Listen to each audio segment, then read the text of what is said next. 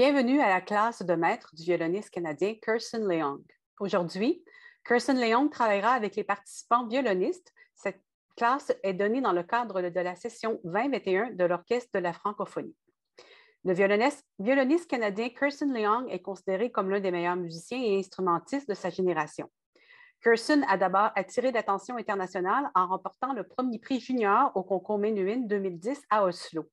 Après des débuts dans de grands festivals internationaux ainsi que 4 représentations de retour avec l'Oslo Philharmonic, il s'est depuis distingué comme une voix musicale puissante et individuelle, ayant joué dans des lieux tels que le Carnegie Hall Stern Auditorium, Wigmore Hall, l'Auditorium du Louvre et le Centre national des arts du spectacle à Pékin.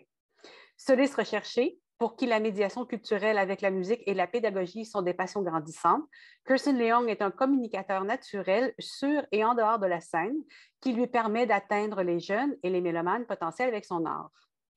Kerson joue sur le violon ex-Boer, Guarneri del Gesù, gracieuseté de Canimex. Welcome to the Masterclass of Canadian violinist Kerson Leong. Today, Kerson will work with the violin players that are participating to the OF 221 season. Canadian violinist Kerson Leong is quickly emerging as one of the finest musicians and instrumentalists of his generation. Kerson first gained international attention by winning junior first prize at the Menuhin competition 2010 in Oslo. After subsequent debuts at major international festivals, as well as 4 return performances with the Oslo Philharmonic, he has since distinguished himself as a powerful and individual musical voice, having played in such venues as Carnegie Hall's Stern Auditorium, Wigmore Hall, the Auditorium du Louvre, and the National Center for the Performing Arts in Beijing. A sought-after soloist from whom music outreach and pedagogy are growing passions, Kerson is a natural communicator on and off the stage, reaching young people and potential musical lovers with his heart. Kerson performs on the ex-Boer Guarneri del Gesù violin, courtesy of Canimex. L'OF reconnaît l'appui du gouvernement du Canada et Emploi Québec Île-de-Montréal. L'OF remercie ses commanditaires, Canimex et Panorama Média. L'OF remercie aussi les fondations suivantes, la Fondation RBC, Fondation Sibylla S, le Fonds AIDA de la Fondation Jeunesse musicale du Canada et la Zeller Family Foundation. The OF acknowledge the Government of Canada support et Emploi Québec Île-de-Montréal. The OF would like to thank their private sponsors, Canimex and Panorama Média. The OF would like also to thank the following foundations: RBC Foundation, la Fondation Sibylla S, le Fonds AIDA de la Fondation Jeunesse musicale Canada, and the Zeller Family Foundation. Pour suivre nos activités, nous vous invitons à consulter le site web de l'Orchestre de la francophonie, la page Facebook, ainsi que le YouTube canal et le hashtag OF-2021 sur Instagram. To follow us, please consult our website at orchestrefranco.com, our Facebook page where you will find our event calendar planned during this 2021 season, our YouTube channel, and the hashtag OF-2021 on Instagram. Welcome, Kerson. It's yours now. Thank you so much. It's a real pleasure to be here. Thank you so much to the Orchestre de la Francophonie for having me. I had a lot of fun last year as well, and so it's really nice to do this again and to work with some wonderful violinists. So yeah, I guess we shall go ahead and just go ahead and start with Gabriella. Yeah, Gabriella's gonna play some Mozart, I believe. Yeah. Mozart. Why don't you go ahead and just introduce yourself a little bit? Okay, I'm Gabi, and I'm from Winnipeg, but I'm currently studying at University of Ottawa. Awesome, great. Mozart A major, right? Yeah. Awesome.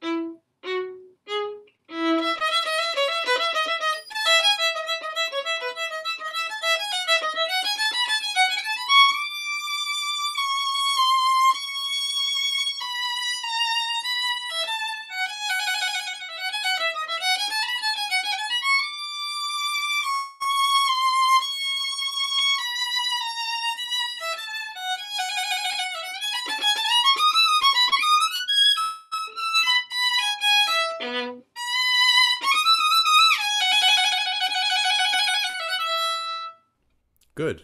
Beautiful. Yeah, should we stop there? I guess immediately there could be, we could talk a little bit about sort of the bow arm and how, I guess, we could increase some flexibility in the bow arm. I think that's something that would not only add more options to sort of the kind of musical choices that you can make, but also just to give, I guess, the sound, especially for Mozart, a little bit more air, perhaps, a little bit more lightness. I think now you have a really nice solidity of tone. And, you know, there's obviously the bow, you know, it's very good contact with the string. I think now can also sort of, at the extremities of the bow stroke, let's say, at the very beginning and also at the very end, where a lot of the activity is, in a way, a lot of the expressive content is that we can sort of, we can start to toy around with those areas a little bit more. So right at the beginning, right near the frog at the tip. Of course, I couldn't really see much of your fingers when you're sort of at the tip, but I mean, I can already, let's say we could start just at the very beginning. Of course, this is it's quite a, even though it starts very lyrically for us, it's kind of a surprise after this big orchestral, you know, kind of lively, energetic opening for us to sort of immediately, you know, to go immediately softer and lyrically into, but yet it can still have this very sort of special effect that can really grab people. So I think like immediately from these three notes alone, from the very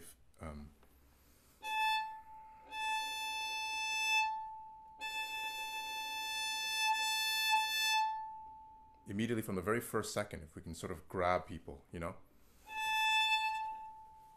where does this come from? You know, it immediately evokes something. So I think immediately what we could try actually when it comes to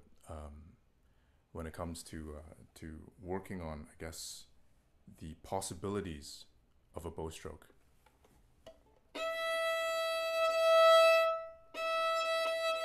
It's like we really engage not only the arm and the wrist, but also the fingers as well. Everything is sort of, and then we start very slow, just to, let's say, to go away from the Mozart for a second, but just when you're doing any kind of slow bow stroke,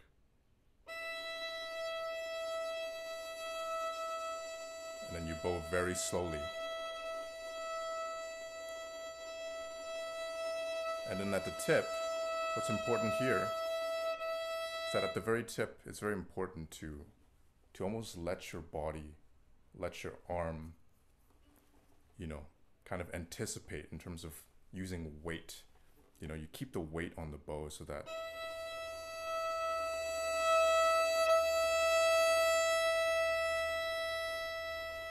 then when you come back here, everything's slow bow. Slow is meant to be a challenge, as slow as possible perhaps. But immediately then you're able to sort of being aware of every single moment in the bow stroke. And then especially at the tip, you keep that weight. But then you also, you know, in order to apply that weight, it's not sort of this sort of inactive pressure going on, but a kind of weight. Shall we try that once actually? This is sort of the basic building block. Just try it from the frog, very slow bow stroke.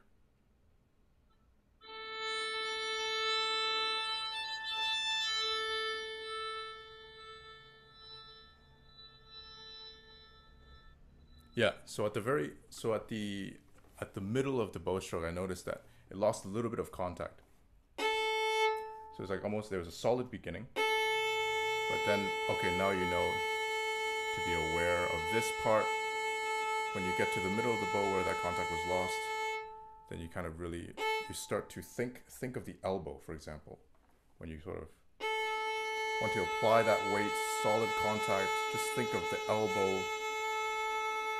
You know, it doesn't have to be the prettiest sound at first, but just to exaggerate that. Especially at the tip, it's almost as if you're fighting to keep the same dynamic. You know, not to allow a diminuendo at the...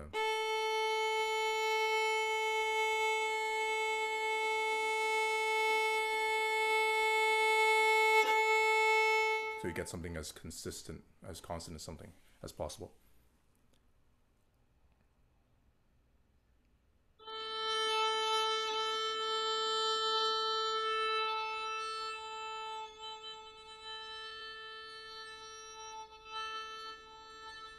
Yeah. Try that again.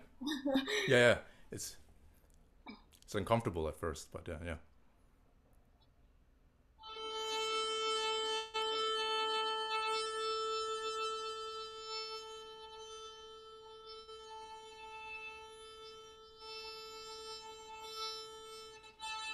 Yeah, it's already better though. Already better. We can try just one more time, perhaps.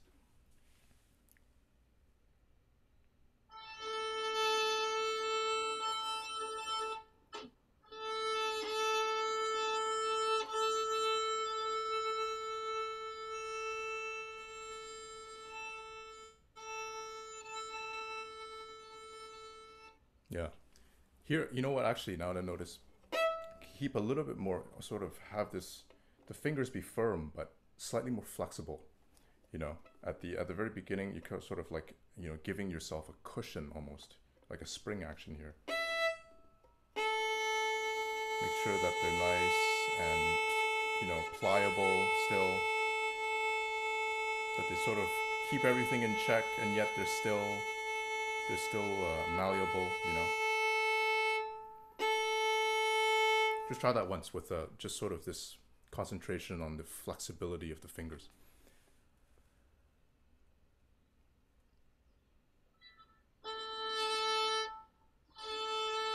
Yeah, and when you begin, it's almost as if what could help. This could be a general rule for any bow stroke that you do, is that you just sort of you take your time to prepare. If needs be, okay, at first you put the bow on the string, you stay there, you take your time again, and then yeah. Even though, of course, I mean, it may not be sort of the cleanest beginning, it's okay. Just something good to get used to when it comes to preparation. Even if you're off the string, let's say, but you really take your time. Same thing if it's on the string. Just like basically take a few seconds for yourself before you start that bow stroke. Yeah.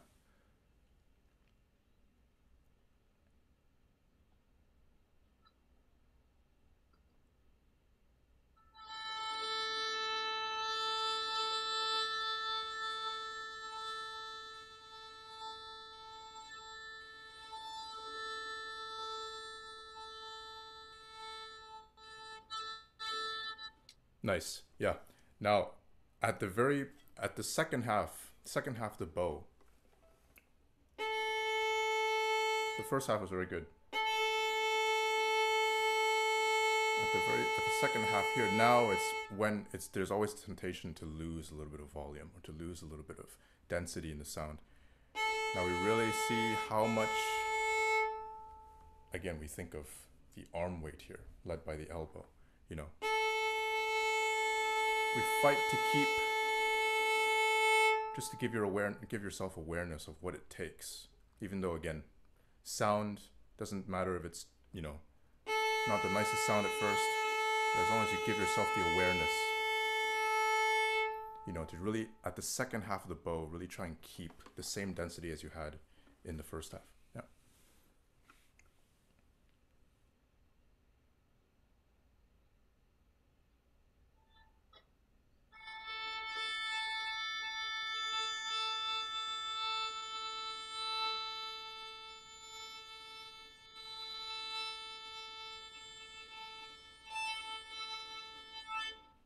Yeah, better.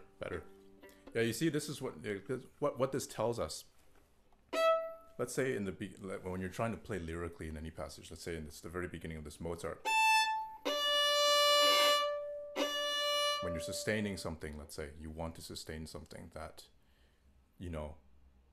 it takes a lot more, in a way, either both weight or speed or just more bow in general at the tip, in order to, let's say, to get the same power, let's say, the same density, or even the same sort of airiness of tone as we could get here, just because there's just there's more weight available to us near the frog, of course. So what does that tell us?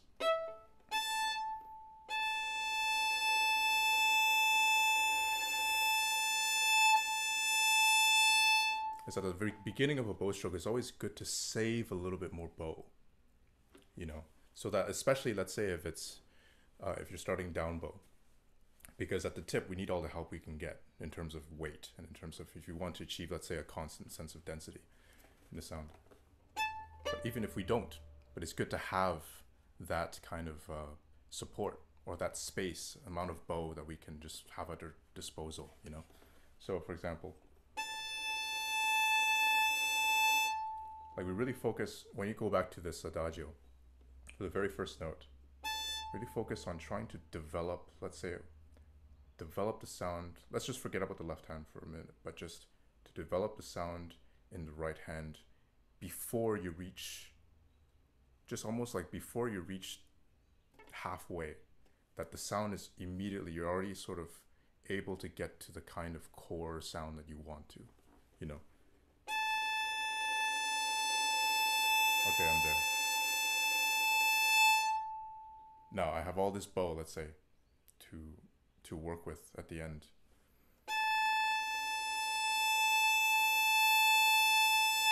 I can easily just change bow here because it's already developed. But you don't have to, because then you have all this bow left over, which you can then use in whatever way to, let's say, add airiness, you know. Develop.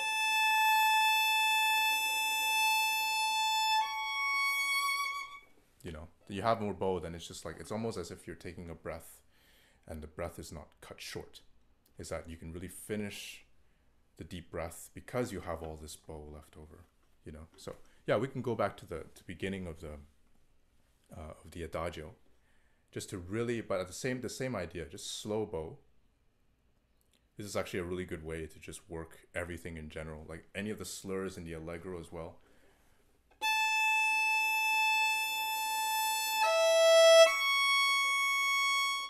To first of all, just sort of like to get that density, but also to always make sure that you're aware of every single moment in the bow stroke, you know. But let's start with the adagio first, slow bow.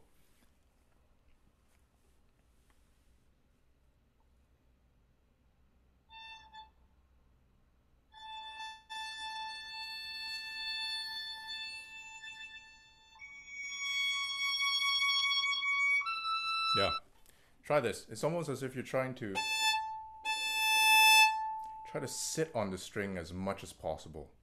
Just right after slow bow, but you try and sit. You feel your arm pulling. There's almost like this sort of this desire to just drop down, you know, while still having a slow bow. So there's this resistance going on. So like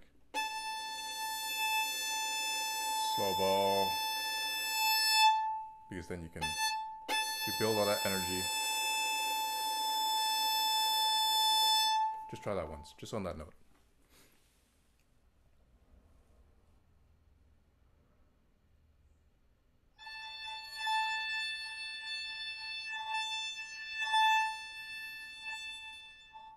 Yeah. You see, now we're exaggerating, of course, the slow bow. Normally it doesn't have to be that slow, of course. But that's one of the keys in practicing, I find. Is quite helpful, is when you exaggerate certain things. Or especially, let's say, if you want to have an awareness of sort of every single part, what the bow is doing at every moment, of course, when you want to, let's say, pay attention to the gesture. Whether it's like that, or, you know, any kind of gestures that you just have that awareness, and just really slowing down the bow in practice really gives you that awareness. It just sort of forces you to be present at every moment. So this is what we're doing now. It's just basically, you know, super slow tempo, super slow bow. 2, 3, 4. 1. Same thing. 1, 2, 3, 4. Save. 2, 3, 4. Like just like that. Yeah. You can try that just once more.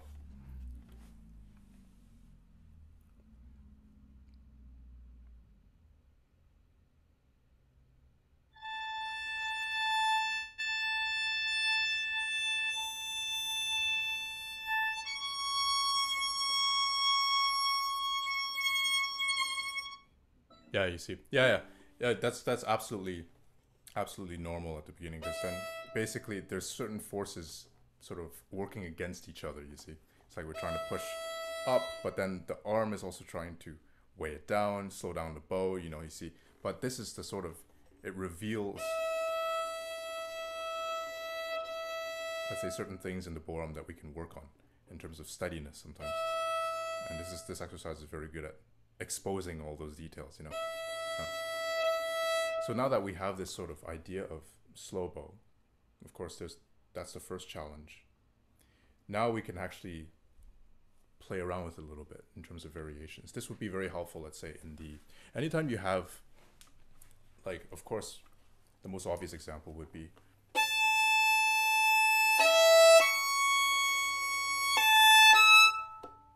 you know, those two slurs is that can really, let's say we can try something here. It's like here we can start to make patterns. At the very beginning, we can do a little bit of a faster bow speeds with the start. Let's say slow down immediately. And then save bow though. So I didn't save enough. Bow speed, save, slow bow, but then speed,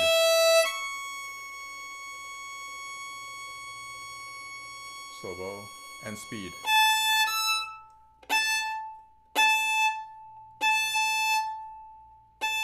So again, fast, slow, save, fast, slow, save. So it's almost like you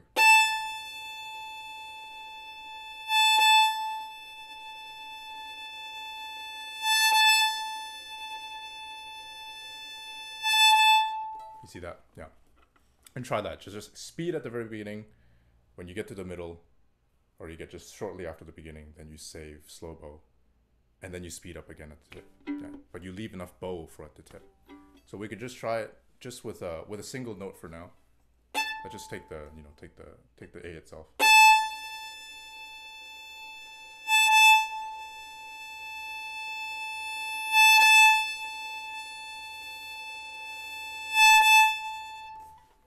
Try that.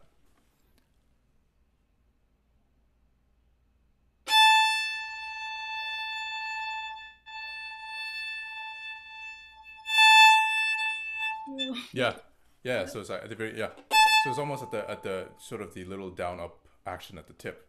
So think of it in there's energy there. So like let's say once you're done, just save bow here, and then wha-bam, like that. You see? Yeah.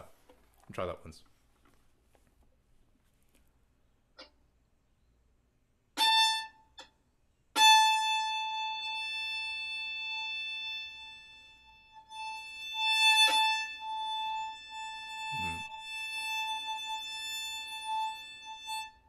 Yeah, so actually, an easier variation of this could be like, instead of, let's say, an abrupt change from slow to fast, we could do it gradually. So for example, we start fast, but then, all right, start to speed up, slow down, speed up,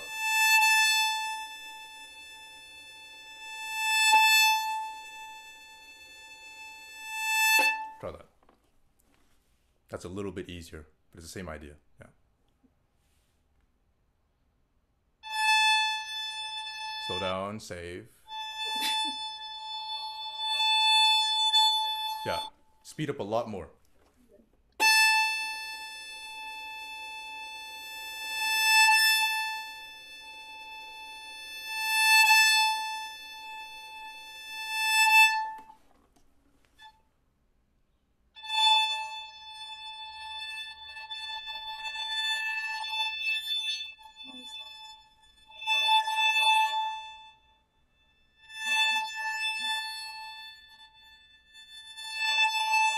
Exactly, yeah. So this kind of exercise, basically the purpose of this is that at the very beginning of, not only do you have, let's say, or gives you the awareness of different options at the extremities, But then, like say for something like Mozart, where it can be very helpful to just have, you immediately from the very first instance of a note that you kind of, you get the sense of energy perhaps if you want it. Or if you want, let's say here, a little bit of, even though it's part of the same slur, but those eighth notes also have a little bit of sparkle, a little bit of energy, you know. Going back to just, there's actually a lot of parallels between, you know, it doesn't matter if it's, you know, you're doing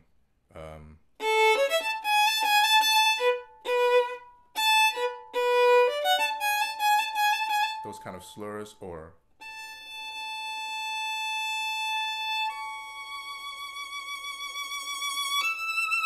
you know, or those kind of you know, lyrical bits. But basically it's almost as if you're just in practice, you really feel out. So certain other patterns, what this allows you to do. So for example, this fast, slow, fast. So if you really want to do it, sort of do it really exaggerated.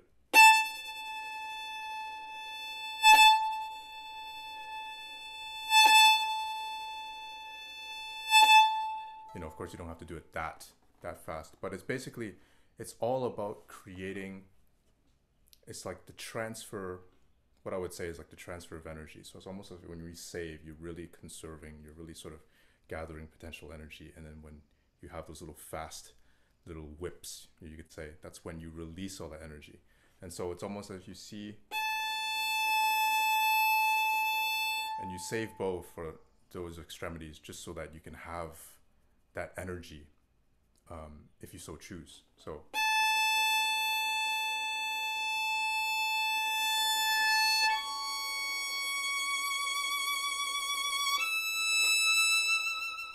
you know,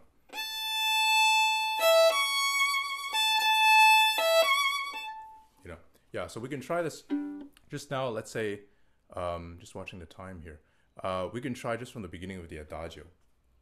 If you're now with this awareness of what goes on, not in the middle of the bow, but what happens at the very beginning and at the end, you know, and that we can really try and sustain, for the adagio alone, to sustain, to try and really sustain until you feel the weight, as we talked about. Yeah, we could try that.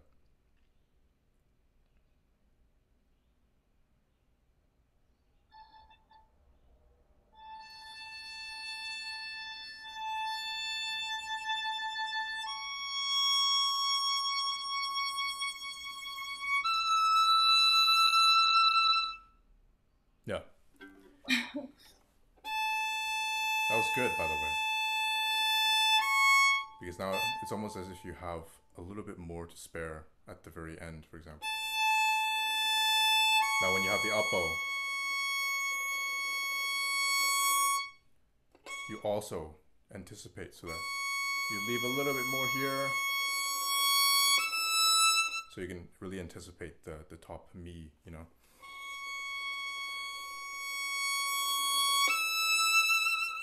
Yeah, try that once more, because it's the bow action is getting really nice and smooth. Yeah.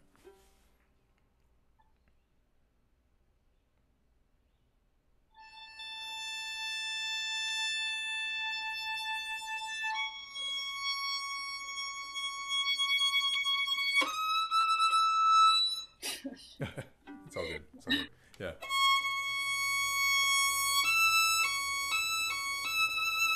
Yeah, the fourth finger is always the. But here, it's important to. One tip for the left hand, I would say, in general, is that when you practice slow in practice, when you do slow practice, but still when you do, especially when you have, let's say, slightly more awkward or slightly more uncomfortable extensions, or just kind of any motions, that you still try and kind of complete them with a fast speed, you see? So like, even if it's a slow tempo, even the bow, it's doing its own thing. It's going slow. But for this, to still be quite fast, you know, to almost as if you're doing it at the speed at which it's supposed to happen, you know, if you're playing faster or if you're playing at a fast tempo. So that'll be something. It's like fast transitions in the left hand, regardless of what speed you're practicing. It's always good just to almost, so that it becomes less of a active placement. You saw like less of this, but more as if just, okay, you're just letting the finger flick itself down or letting your finger drop, you know, and the speed helps with that. So we can try it once more.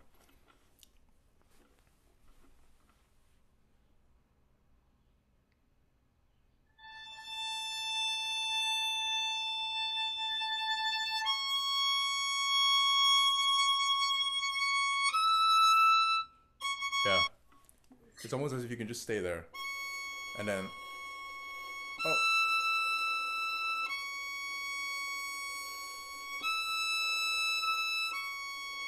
So while you're even vibrating fast, yeah.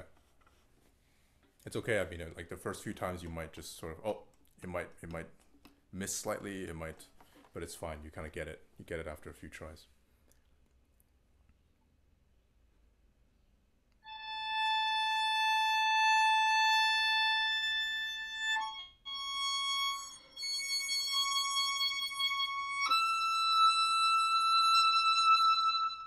Yeah. Yeah, so basically that's it. I mean, in terms of the general idea behind these kind of exercises is to build that resistance in the bow arm. Like this efficiency also, you know, because you're trying to get as much as you can quality and density wise in every single part of, you know, even just a short stroke that you have this. Because what does that allow you to do? I mean, like in the context of a piece of music, in the context of a full bow, you know, is that when you're able to, let's say, accomplish certain things within a bow stroke with a shorter amount of bow, then you can leave a lot of other little details. Let's say if you want to taper something, if you want to build something up, you know, or taper and maintain that airiness, you have a lot more bow to spare for all of that, you know, so that you know, especially when it comes to the down bows where you're going towards the tip. It's almost as if you're saving half the bow.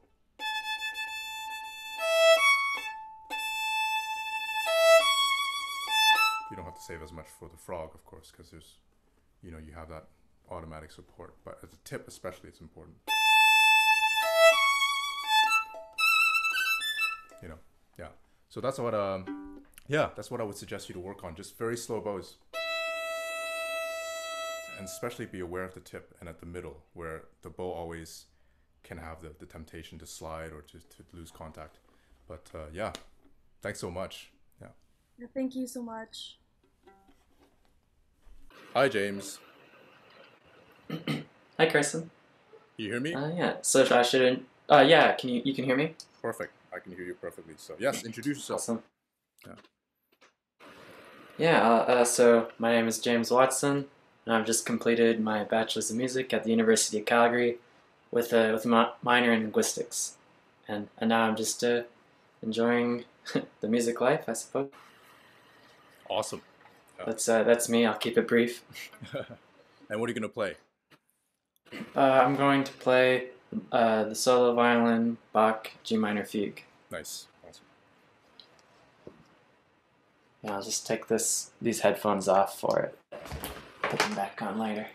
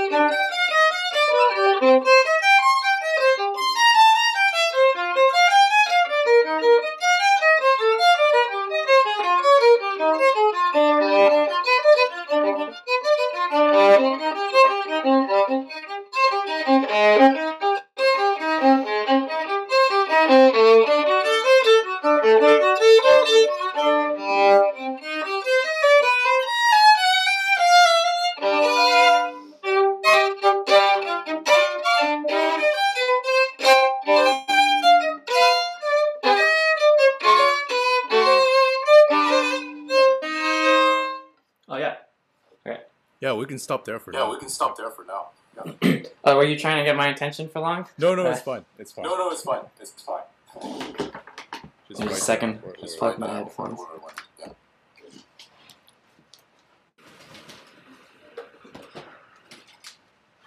All right. Yeah, so I think basically what we could immediately try, because I noticed you're at the tip a lot. Basically, you're playing everything quite high up.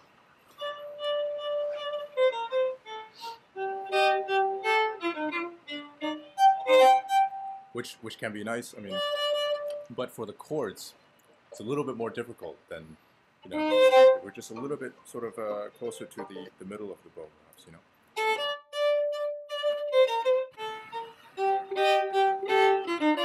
Yeah, and that's the first thing I would probably recommend, is that we go a little bit lower. We use a little bit the middle of the bow, so that we also have a little bit more cushion, you know. Also, when it comes to the chordal gestures, I think here we can really talk about sort of the anticipation, you know, the anticipation movement in the arm, you could say, you know, so that it's less like a kind of pivot from the elbow, but rather the elbow leads all the motions, even if it's just, you know, kind of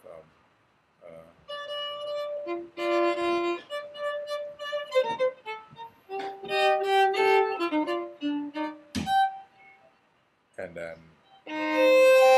anticipate with the elbow. You see how it drops before. Yeah,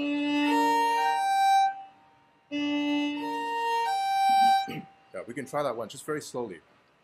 At the middle of the bow. Really feel the gravity kind of in the elbow. Exactly. Yeah. Yeah, we can try from the beginning, and just be a little bit near the middle of the bow. Mm-hmm.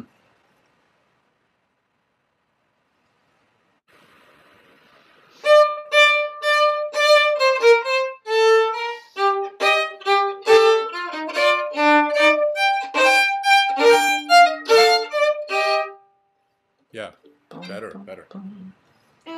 When we have those chords, it's almost actually a good idea when we practice chords when we break them down almost, to really break them down note by note. Because then, let's say, we have...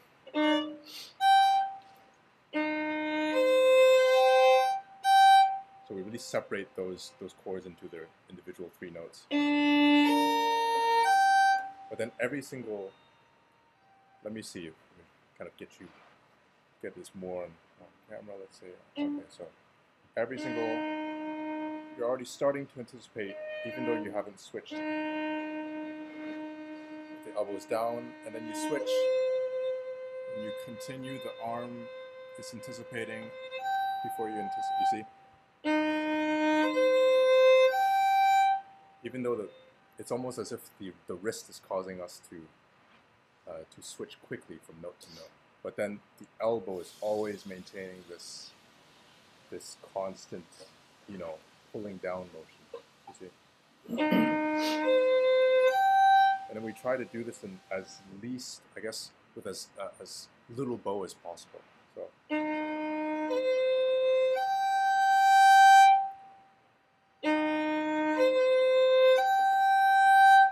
And then we can gradually speed it up, for example.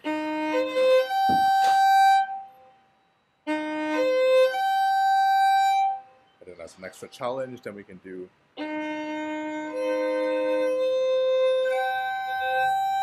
You see?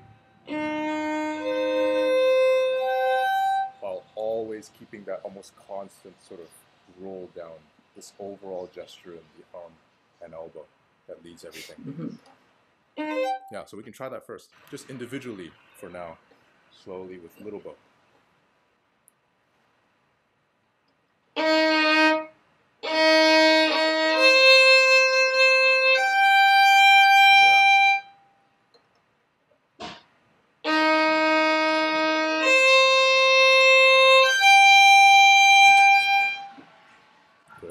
Nice. Yeah. Okay, so I see. We're just training right now, like in terms of arm weight. We're preparing ourselves that way. Exactly. So just basically like you're just training yourself to almost feel as if you're letting go of the arm. You're just sort of letting it drop. You know, you're letting gravity do its work. You know, even though of course you're still controlling the slow bow. Yeah.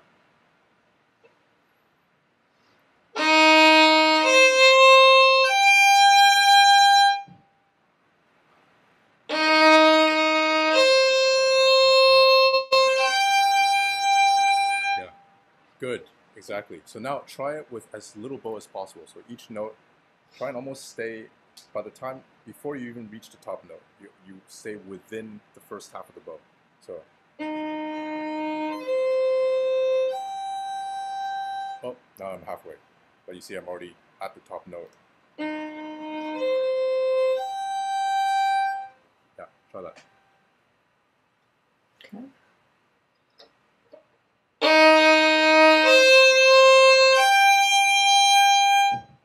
Yeah, good.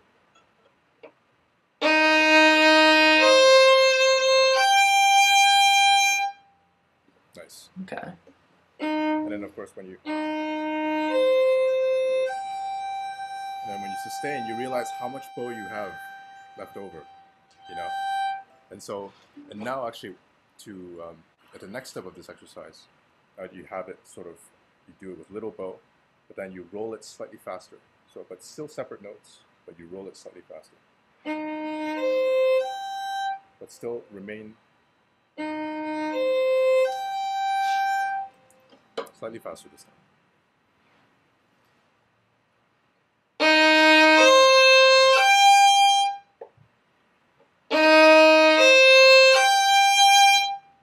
Yeah. Good. Exactly. Now it's almost as if you're kind of, even before, as we get to a certain speed, obviously, when we get to a certain speed of rolling the chord, that it's almost as if we can already think about the elbow already sort of in the middle of its motion, sort of. See how it's just naturally pulling the bow down now and creating that motion. Yeah.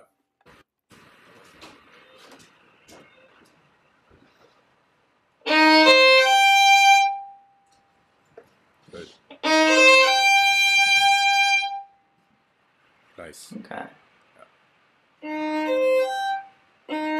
It's almost as if you imagine this as a sort of a wave, you know, or as a paintbrush, you could say. It's almost as if this is just leading the motion. The arm follows just naturally this motion of just rolling, you know. So that's the way. Now you can try actually.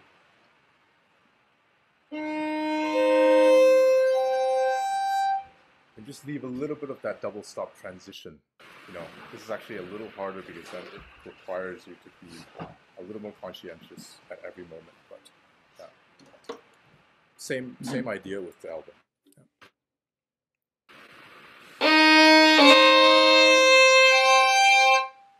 Yeah, especially exactly. Transition between the A and the E. Is that is where we are tempted to kind of to let the elbow stay, but we just continue to let it drop. Did you say between A and E? Yeah, the exactly. strings. Especially that one. Yeah. Yeah.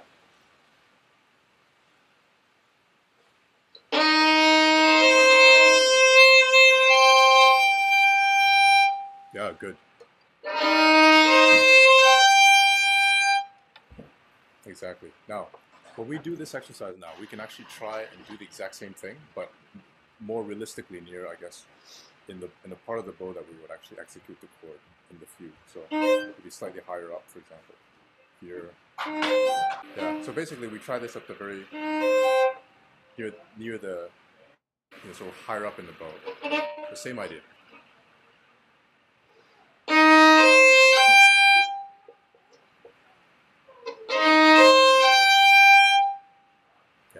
Exactly. And we keep the elbow. It's almost as if we let the elbow almost try and touch touch our rib cage here. You know, just as an exaggeration. Yeah. Let's try that once. To really feel the gravity. Yeah, exactly.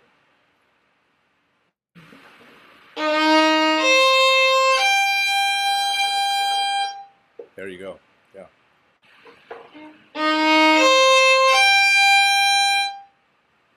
Oh, that felt good. Yeah. You see that there's immediately sort of this, when the elbow is in place already, when it has already provided that weight, it creates natural. And you see the E, then we're sort of not in this position where we have to press down. But then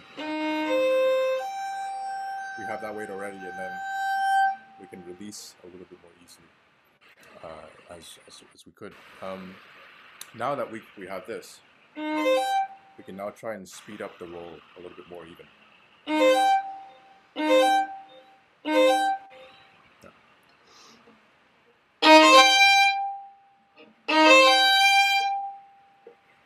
Yeah, always.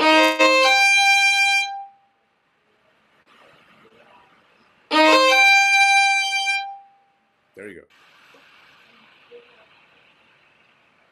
Some more? Yeah. Sorry. Okay, I see him. There you go. Exactly. Okay. So when you have this, now when you do, you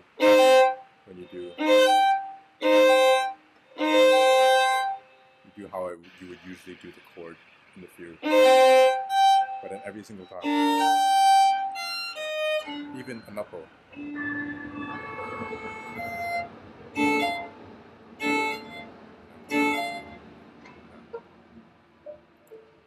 You can actually try from the very beginning of the fugue if you want.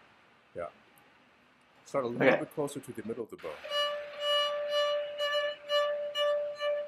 Yeah. Not so close to the tip.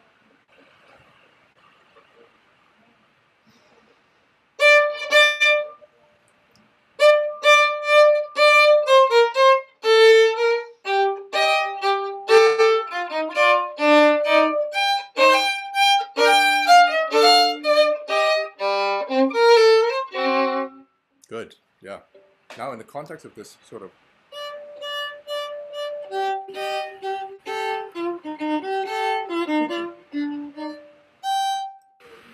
it's almost as if now when we're doing it slow, but yet we try and speed up the preparation process. So for example, prepare, roll, elbow down, again, prepare. You see, because then we can actually, we have a little bit more time than we think in terms of.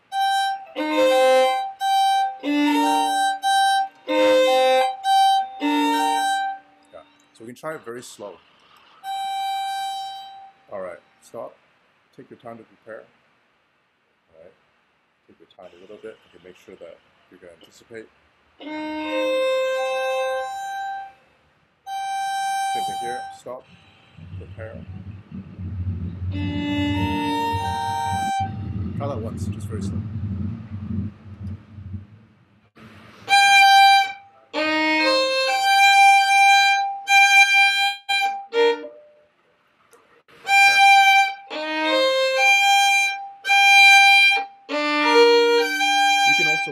You can try lifting the bow a little bit, like during the preparation. You don't have to stay necessarily on the string. Just take a little bit, doesn't have to be too much, but just enough so that the bow skips the strings. And then,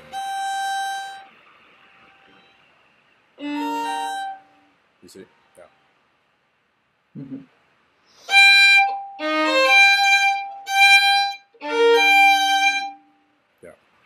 A little bit lower in the bow. I think we're getting a little bit there again.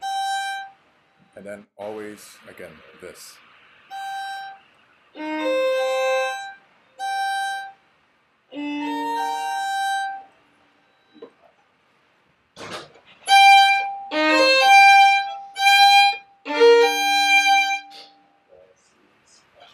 Now almost as if we're treating them separately. Lift, prepare. Lift, prepare. You see, we can just, for the sake of practice, the exaggeration, that we can really just accentuate that little preparation, wait a little longer, and then do the chord.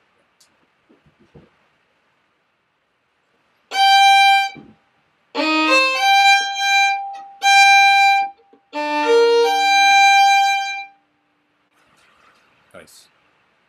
Now we can go back to the beginning of the fugue again, perhaps. Start from the beginning again. And just go at the regular speed there. Yeah, just go at the regular speed.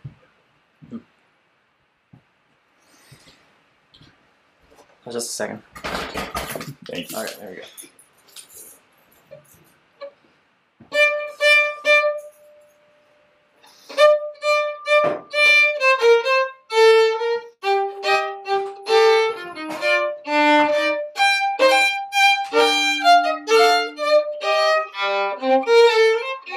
Yeah. You see how already, like, the chords, they have a little bit more roundness to them also. And they're also, the fact that you're, it's almost as if it has subconsciously worked itself in there, like that preparation. There's a little bit more air in between the chords, you know, where they should be, and, you know, the surrounding notes. But what you also find, like, when you play, now that you've basically been playing a little bit lower than you were at the beginning in the bow, and you immediately have this a little bit more cushion, you know, available to you than, let's say, if you were at the very tip, you know, that you have this.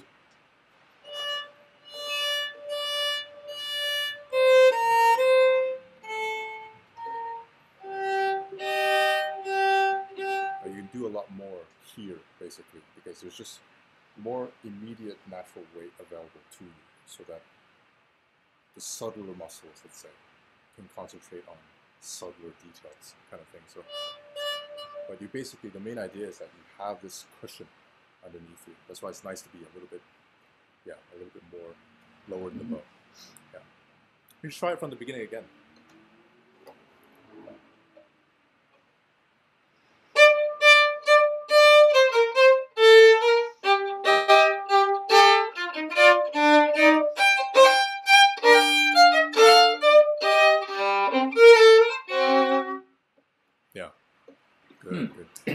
that really ties into something my teacher always says, where it's like the completion of the motion is preparation.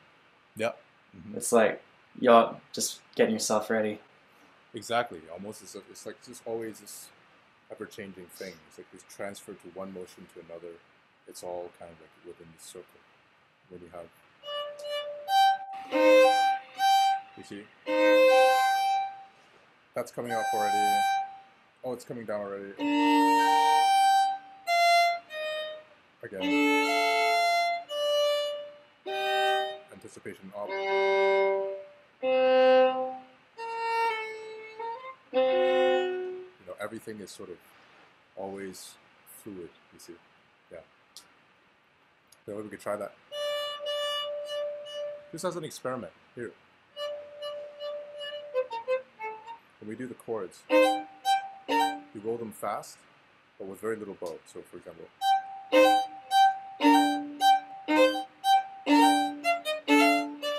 with as little bow as you can.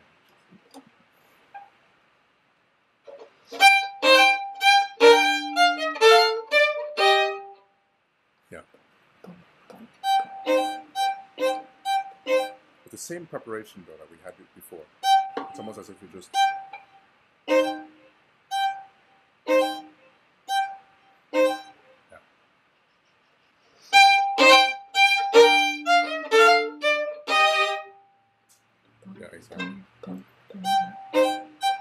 because now what we're doing also is exaggerating. So we're pushing things to the extreme, so that let's say when we actually do the chords, when they're going to be a little more broad and a little broader, a little more bow used, is that then you can actually, it feels easier, because then we're used to doing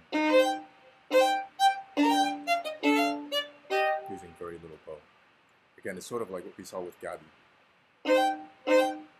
Saving bow, just to be aware of what's possible, you know, like within just a short amount of bow, what is possible without you know, sacrificing sound quality in the long run. Just what can we do with as little bow as possible to accomplish it. And then when we push out, then immediately we're almost working outwards, and it becomes freer. You know, it just gives us that awareness.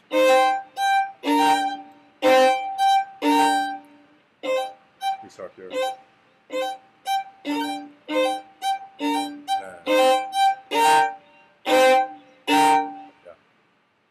We could just try that once, just like almost like you start with a little bow, and then you kind of gradually add more bow, add more. And expand. Yeah, okay. Exactly.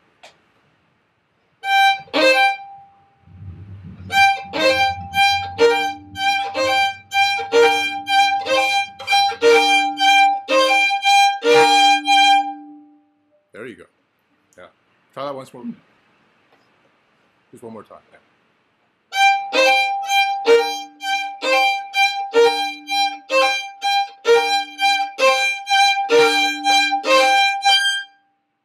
You see how it's like almost as if we work in this direction, or if you want to call it expanding, it's almost as if, okay, we're working those little, it takes a certain awareness and a certain energy to conserve bow, or to accomplish certain things with as little bow as possible. And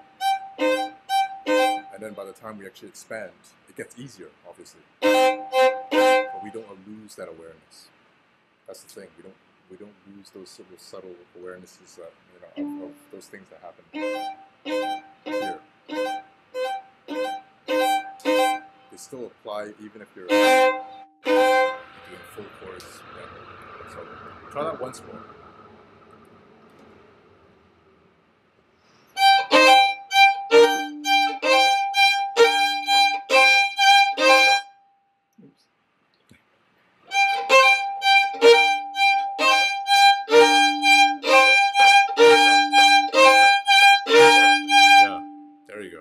Exactly. So now you're kind of.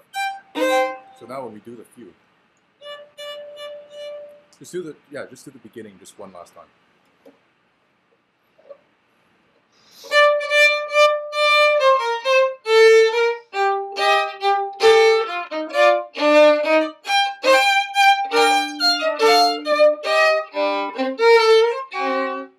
Yeah, In terms of freeness, it's already much better in terms of just, you see, everything is now complementing this.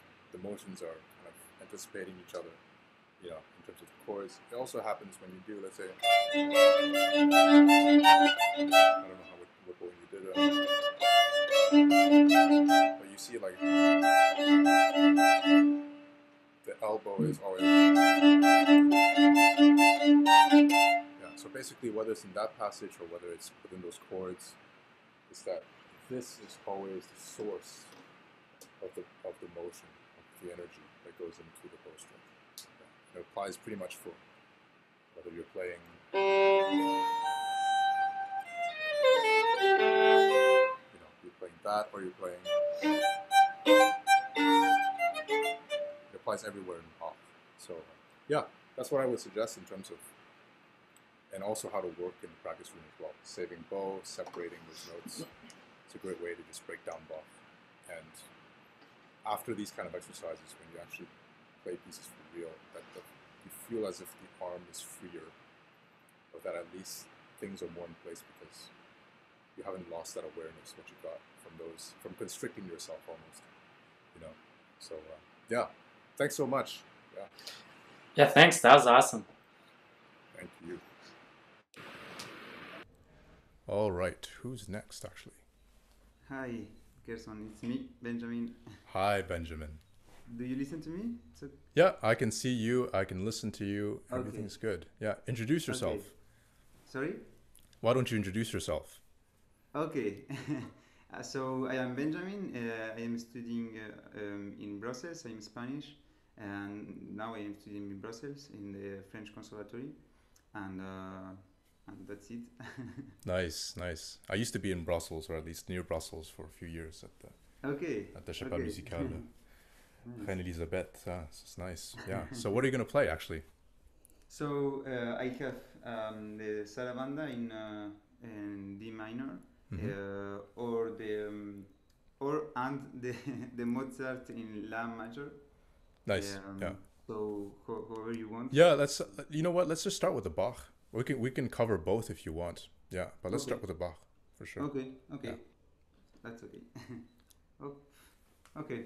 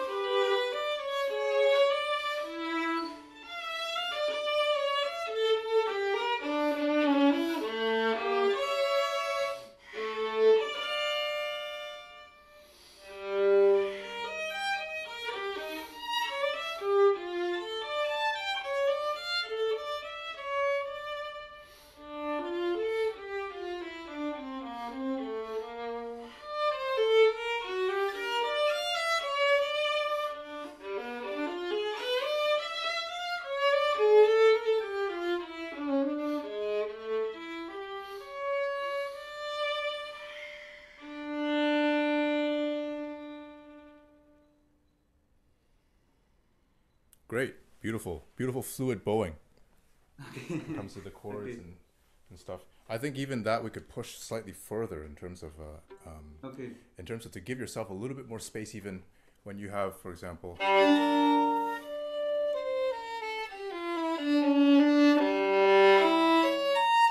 just in between and those like those bow changes, when you have those bow Okay. changes, that you have a little bit more breath. It's almost a little bit more airiness inside. So we can actually, and how it works, I guess, we could focus a little bit on just the very beginning of a bow stroke. Let's say even if it's the beginning of a slur along, even if it's up bow or if it's down bow, especially if it's down bow.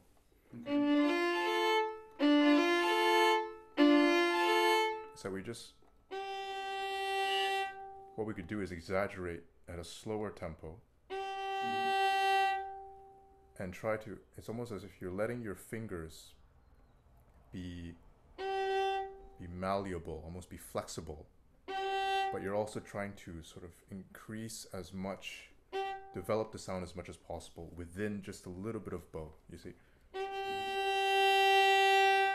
Because what happens is that we develop it earlier, and then after that we have all this bow afterwards, let's say.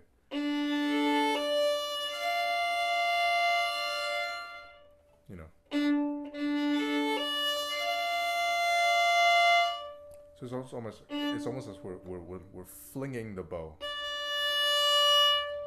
You see.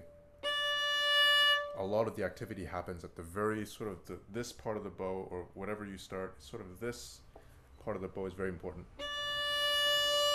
You immediately try and develop the sound, because then you have all this bow afterwards, perhaps.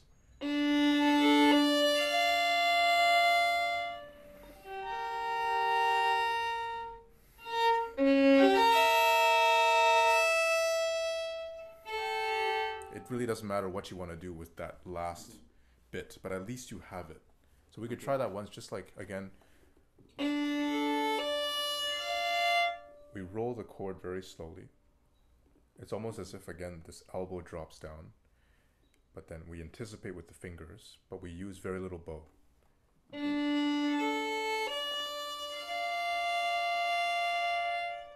Like that.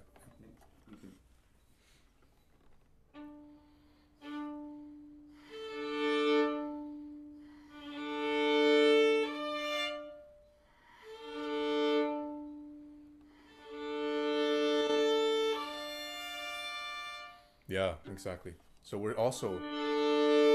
Sorry. Yeah, no worries, no worries. So basically this, especially for the bow, for the string crossing, because actually for string crossings, especially if we're concentrating on saving bow, let's say if we're doing this slow exercise, we're trying to save bow, string crossings usually take a little bit more bow than we would think, actually. Just the actual action of it. So if we would have rolled that slowly, it would have already taken around this much bow to complete the string crossing. But then, now to take it in the opposite direction, let's say, just as an exercise.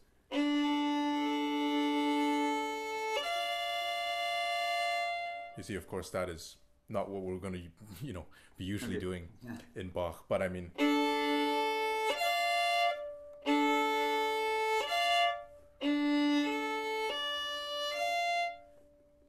when you're aware of every single string crossing, even if you want to separate, for example, if you want to do like for the next chord, and then, but you're just aware of how much bow the string crossing is actually taking. But we try that again, just slow bow, yeah.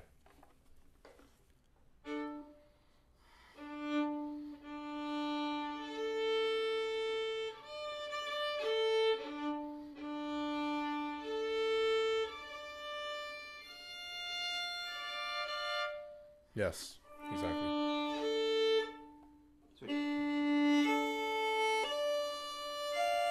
And then while we're doing this slow motion, even though of course it's hard because we're just concentrating, it's slow, that's part of the resistance of it. But then we just let the arm kind of drop itself. you know, like with the elbow, the little the elbow, just to lead the motion. Yeah, it's almost like a one overall motion, and then the fingers are flexible to kind of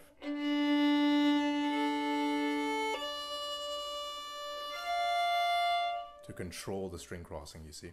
But this is an overall motion. Yeah, we can try that. Just to let the elbow lead. Okay.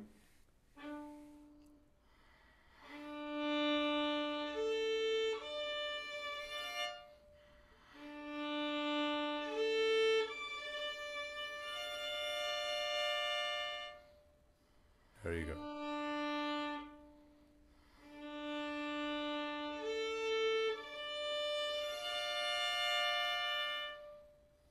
There you go. Yeah, exactly. So you kind of have this, you have this awareness, you feel this resistance, right? This resistance, and yet you're almost just letting the arm kind of go itself. Now what happens if you actually try and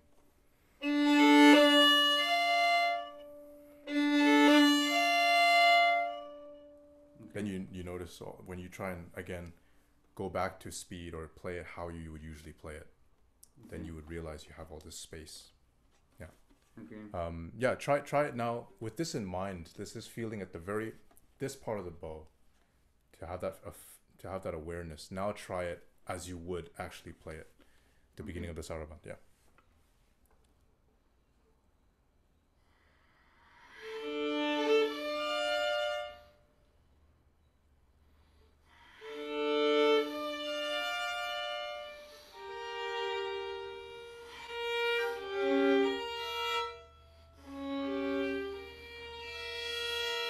Yeah.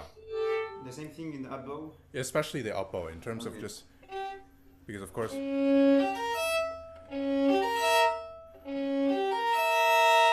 it's actually quite, if you think about it, it's quite natural for the elbow for us to just do this.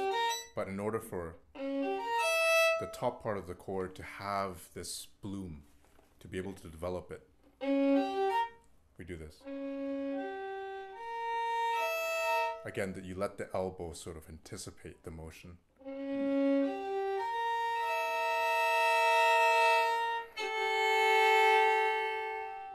Yeah, try that. Just again, just very slowly for once.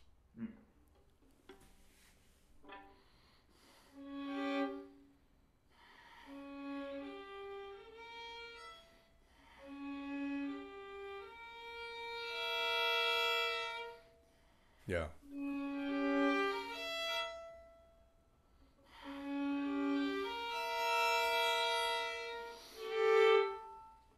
Yeah, basically.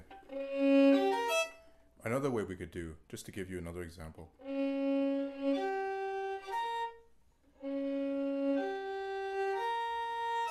So when we separate into 4 distinct notes.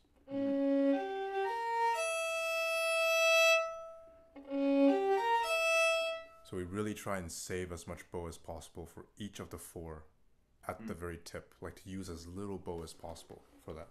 Yeah.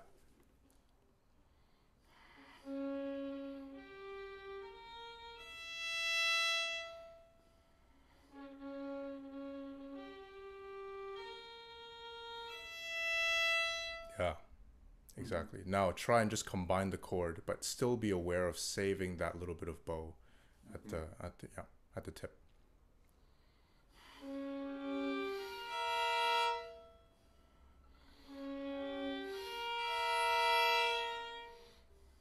Yeah, exactly. Now you're leaving yourself a lot of space for the top, right? Okay. And so now that, try not to think about it so much now. It's just sort of,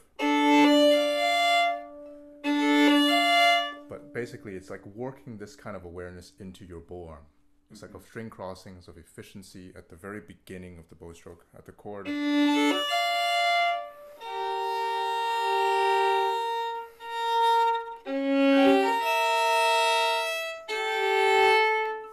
Do it up bow, then it's like you're just making yourself aware of the very first few, where the string crossings happen, that you can do it efficiently. But now try not to think about it so much. Okay.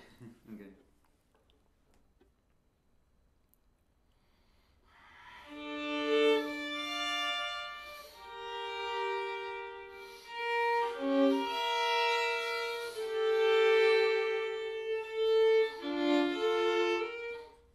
Yeah, exactly. You see, now it's like it almost has this bounce to it, right? It's like you're launching the bow this way,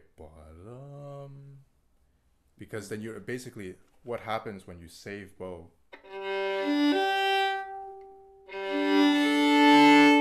you allow for more space for the sound to develop. So you have this sort of cushion feel, you know.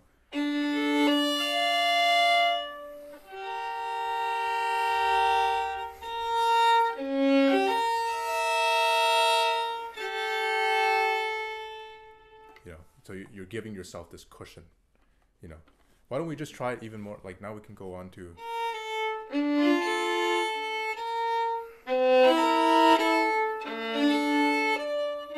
Now we can continue from there.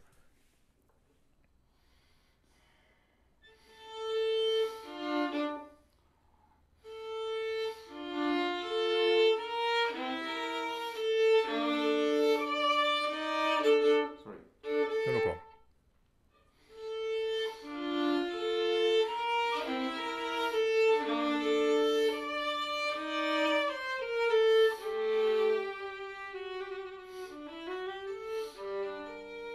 Yeah.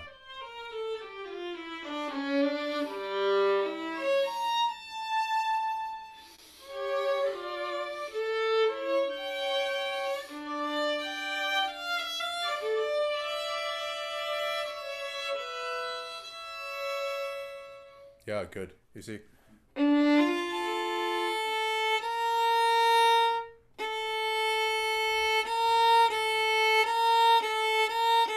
Have a little bit more contact. Those string crossings, are sorry, bow changes. Bow changes are smooth in a way.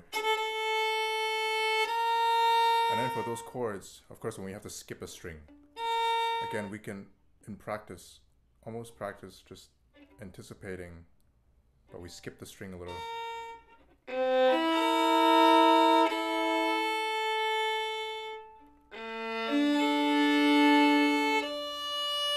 Again, contact.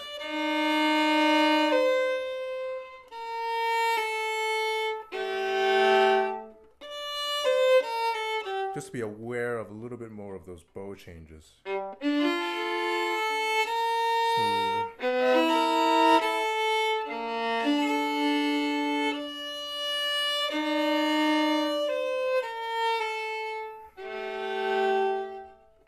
Yeah, just to be aware of those just have a little bit more contact perhaps.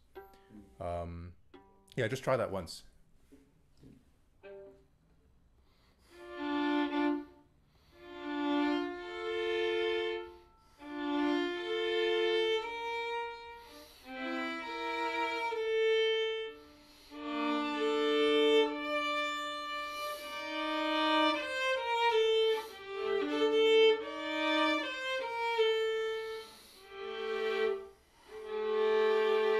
Good. Yeah. Yeah, those transitions, those bow changes are already better in terms of connectivity. Versus one thing, of course, I want to leave some time for the Mozart as well. A practice tip here, I guess.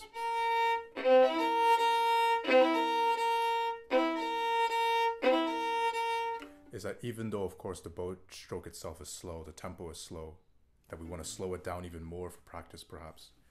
But this preparation, you see here,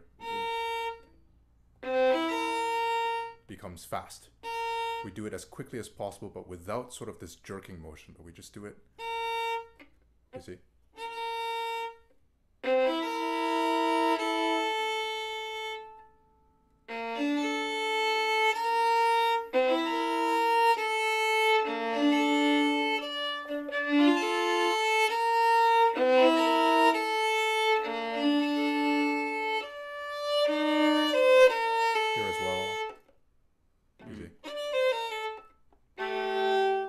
To get that fast transition, just to prepare slightly earlier, and if you can,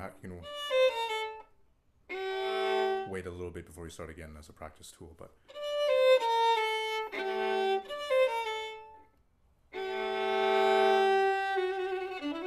yeah, we can try that once, and then we can move on to the Mozart.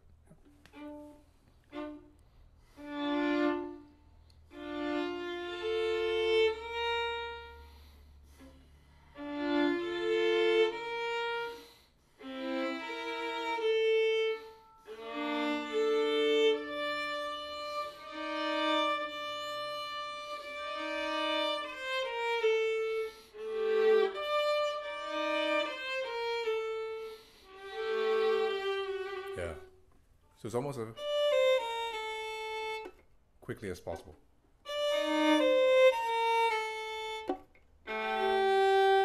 Just for the right arm alone. Yeah.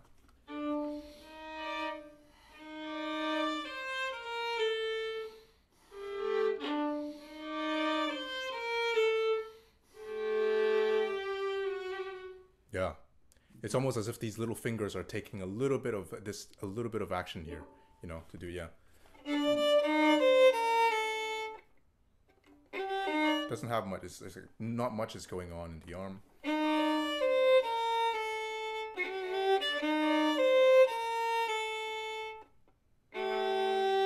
Very subtle. Yeah, but just to kind of emphasize the speed of that in practice. Yeah. But that basically applies everywhere. I mean, when you have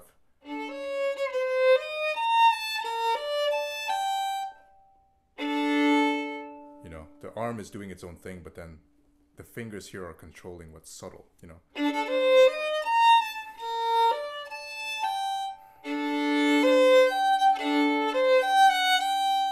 Prepare. You see, that's something that we can always apply in Bach. But yeah, do you want to do a little bit of the Mozart before? Okay. Yeah. Okay.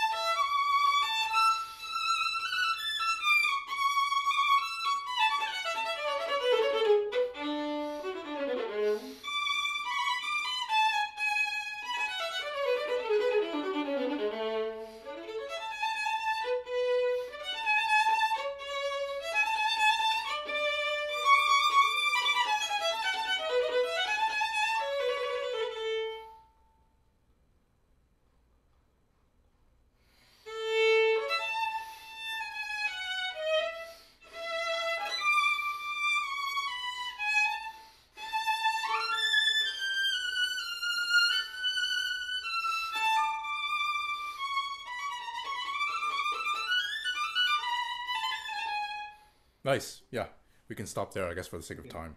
But nice. No, beautiful lyrical lines in the beginning. This again, fluid bowing work at work. I think in Mozart, one thing that's always, of course, when people talk about Mozart or when trying to emulate opera. So when people say like, okay, we're gonna sort of develop some different characters in the music, that's very much a part of these concertos or Mozart's music.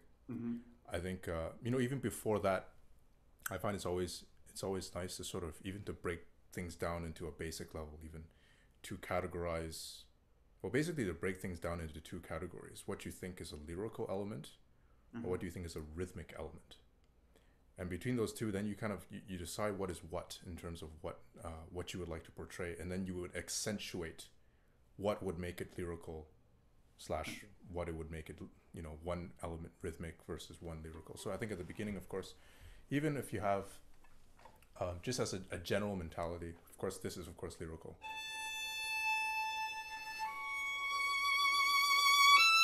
You never know. When you get here, it's almost as if Mozart was very young when he wrote these concertos. You can kind of almost imagine that there's a chance that there was this sort of, even though of course you know, the music must be treated like a jewel. It is a jewel. It reveals everything, but at the same time, there is this perhaps this playful irreverence going on, you know, as a young Mozart playing around. When you have, you know, things like, it's almost as if you do things nonchalantly. It's like you just do it because it just comes so naturally. For example, in the middle of a lyrical,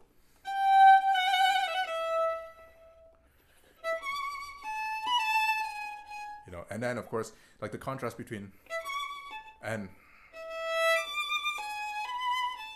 you see how it goes.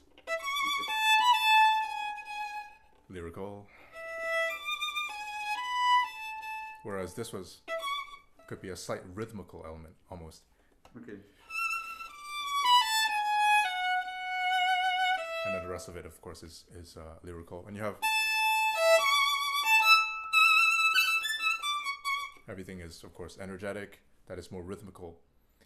So here, for example, in contrast to the very beginning, where you would like to sustain, you know, these kind of very long, very, but then you would have everything from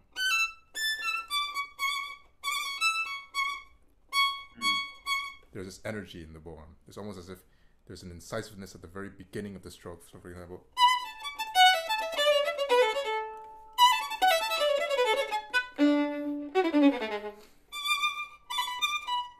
everything is, even though you're still, or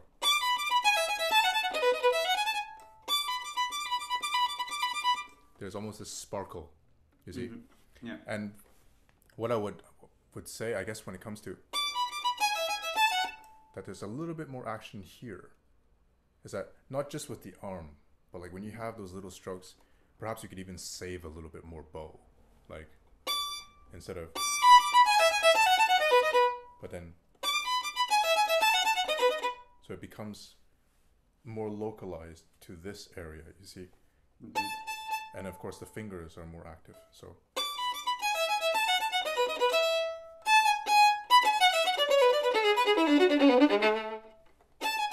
So it gives this, there's always this this sort of energy at the very beginning of a slur, you know, when you get to the allegro.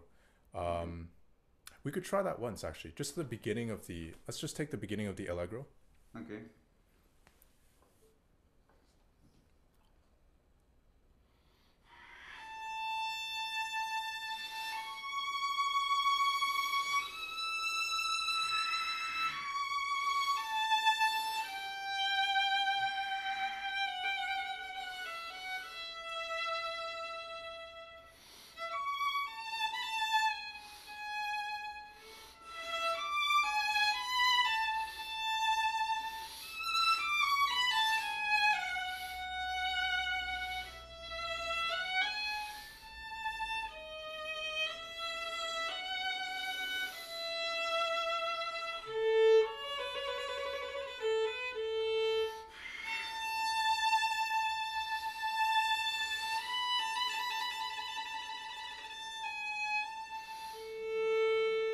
Yeah, exactly.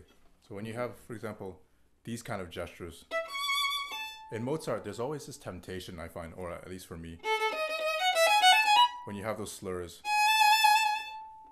especially when it's by two, we have a tendency to kind of almost subtly separate those two notes in the slur in the bow. But then I think it's very important in Mozart too. It's like everything comes from the bow. The bow decides the gesture.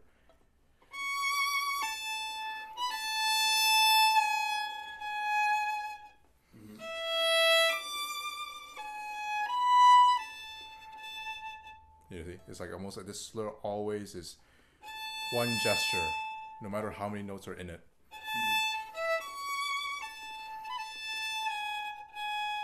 And same thing here, when you have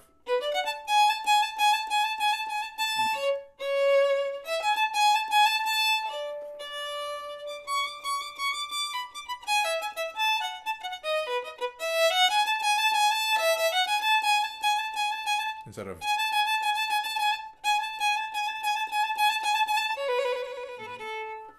So that's something to, like in Mozart is very, it's like the slur takes just to kind of, to draw out slurs, even if it's,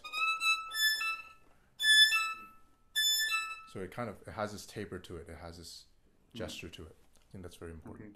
Okay. Yeah. Why don't we just try just the very beginning of the allegro, like the fast. Okay. Just one last time before we have to move on.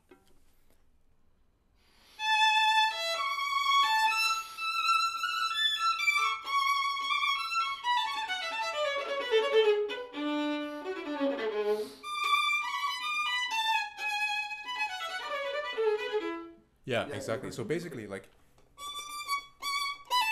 when you have those, a little bit more finger action. Okay. So there's a little bit more energy just here.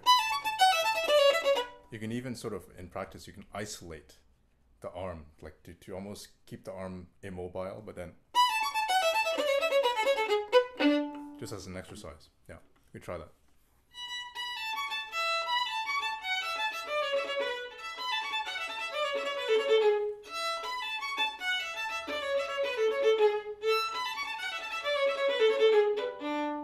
Exactly, yeah. So just to basically involve the fingers a little bit more in the articulation. So like, because that is actually what gives that little energy at the beginning, and that's all we need. Okay. You know. So that's yeah. I think that's all the time that we have. But thank you so much. Yeah. Okay. Thank you so much for playing. So, yeah. Thank you so much.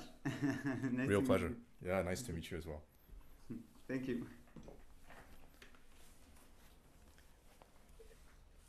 Hello. Hi. Hi. Nice to see you. Introduce yourself. Yes. So, hi, I'm Maria-Sophia.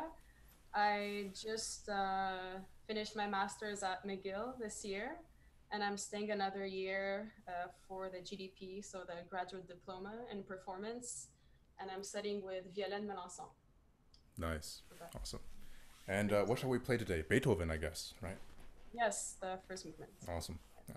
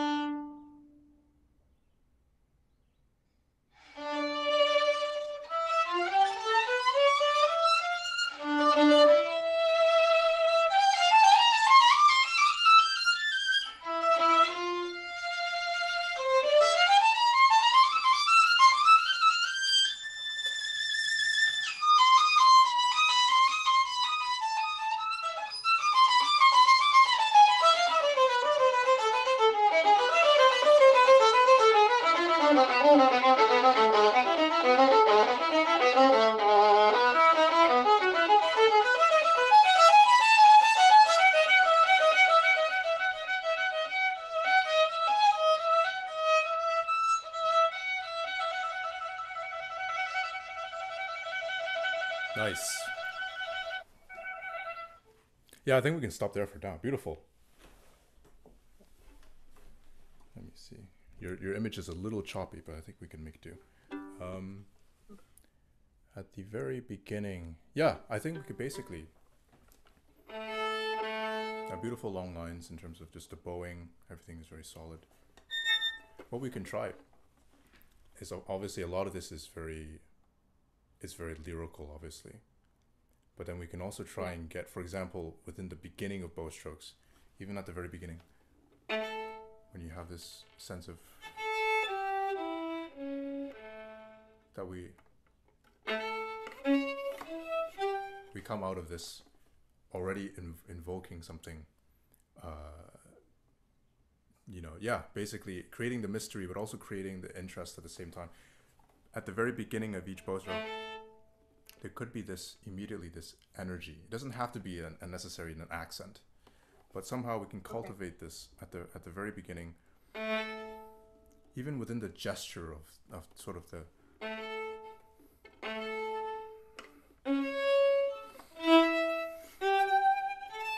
you know, just to have a little bit more energy at the very beginning of the stroke, you see.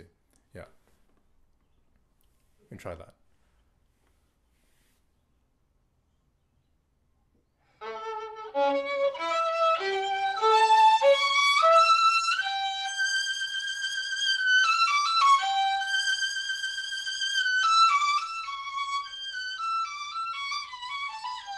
Yeah, good.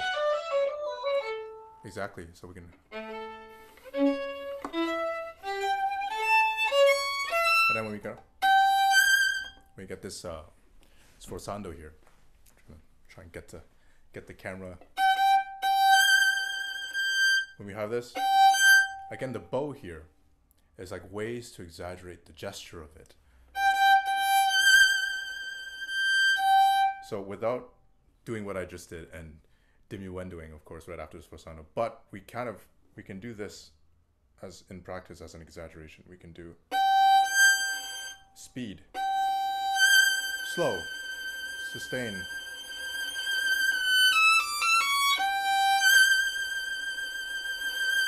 You see, it's like basically we kind of speed at the very beginning, and then slow down, and then sustain as much as you can until. Yeah, we can try that once. That's a way to, I guess, accentuate that forzando or to make it jump out a little bit more. Yeah.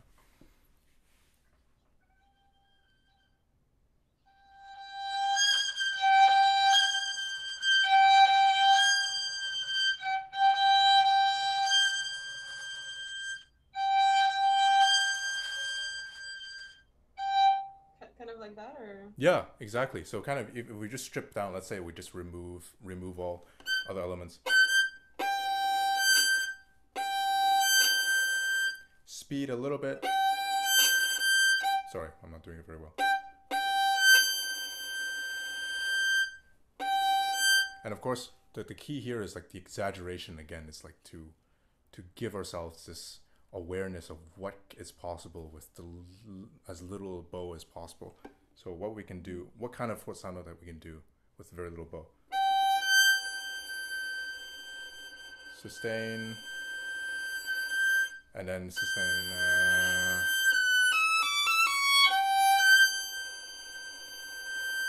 So we're basically trying to create as much resistance as possible. So like the actual release of the sforzando, we exaggerate that. But then the actual sustain right after, we also exaggerate that, just to create more resistance. And by that, we gain some awareness of what is actually possible. Yeah.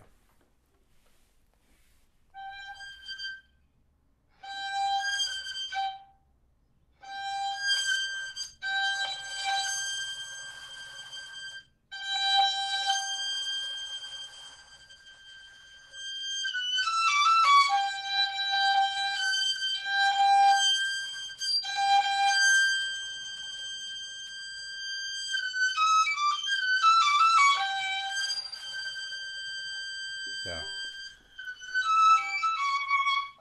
Exactly. Yeah, basically.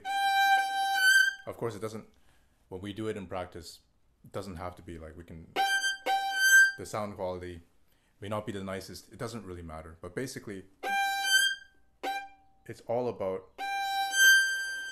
separating the elements and exaggerating them. And then once we get back to actually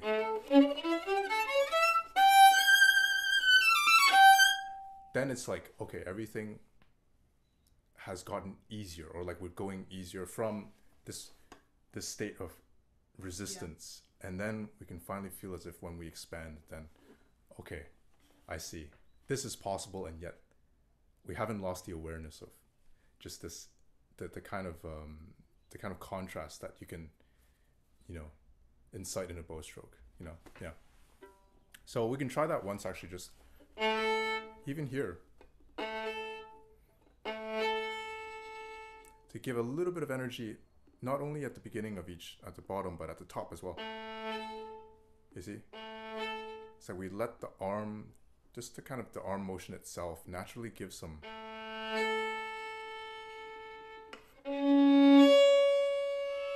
emphasis almost. Just for practice. And then when you get to the top,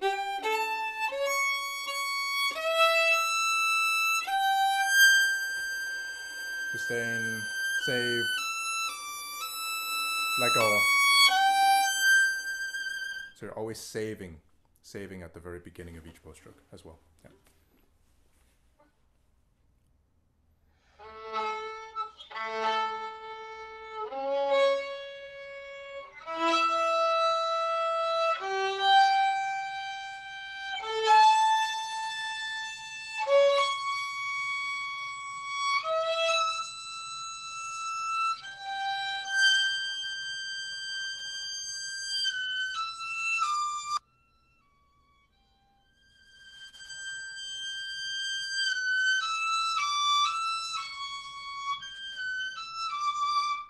Good, yeah, exactly.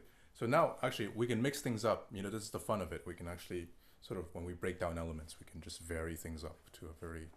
So now instead of, let's say, emphasis on this, now we have emphasis only on the bottom. But then when we roll, perhaps we involve a little bit more of the elbow. So, but a smooth transition, emphasis, roll, and then... You see, now it's the opposite of what we did before.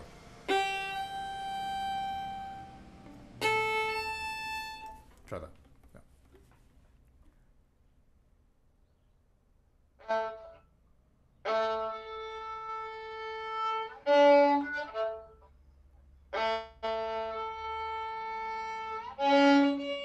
Sorry.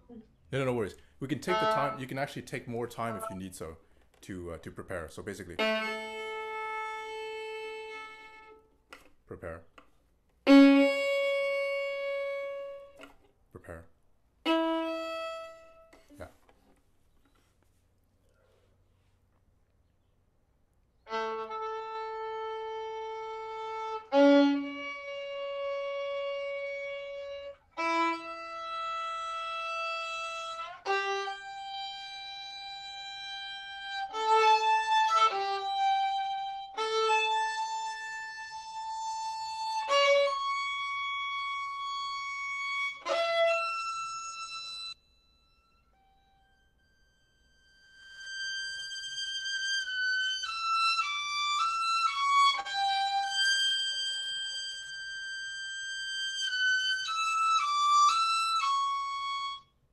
Yeah, exactly. So now that basically you have both, you see, two different options for the beginning.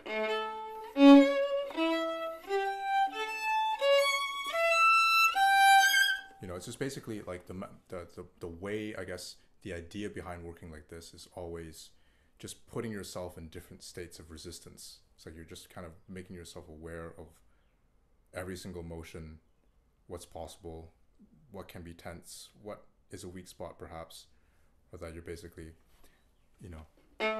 so when you actually do the passage, and when you stop thinking about that, like, you don't think about that too much, but a lot of these mechanisms, I guess, or a lot of these processes are still built in, you don't forget them very easily if you work this way.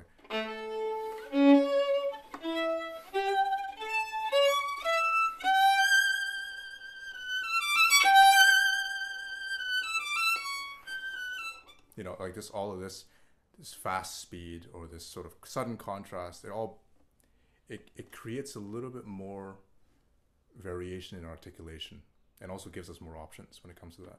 So now we can actually try it. We can just try it as if you would normally play it. Just having worked all of this, or just keep it in mind, but don't think about it too much. And then just, see what you can do with the very beginnings, or like if you can excite that, give that bit of excitement at the beginning of each note, yeah.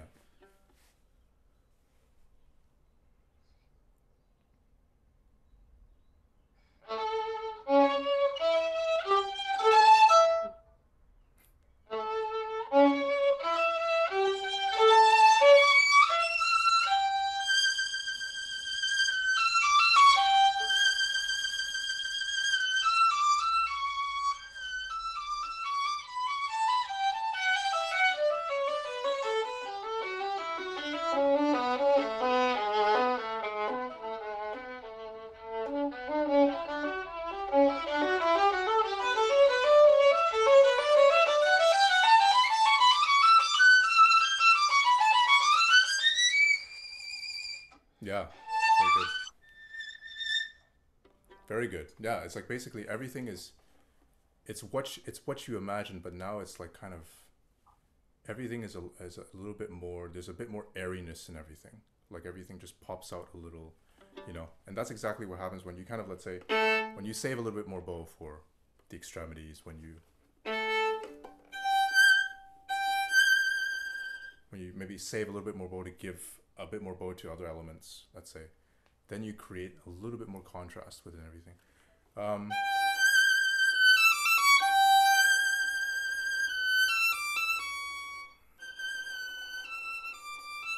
Now, of course, in all these, it's a nice, in practice, while we're ensuring, let's say, a very long, sustained, you're always aware of sort of having the core sound at every moment. But in here as well, in the left hand, we engage it, we sort of activate it so that it's almost as if we exaggerate vibrating every single note, that there's activity also.